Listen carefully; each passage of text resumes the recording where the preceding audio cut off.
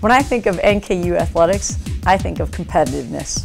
Well, since NKU's inception in Division II, they've been extremely competitive, as well as now in the transition in Division I, really had great successes on the courts, in the fields, in the classrooms.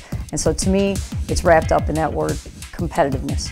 An NKU athlete is someone who is tough, someone who is competitive, someone who does their best. And if you look at NKU athletes overall, they're doing that in the classroom, they're doing that on the courts, in the fields, and what really makes them great role models for the youth of this community.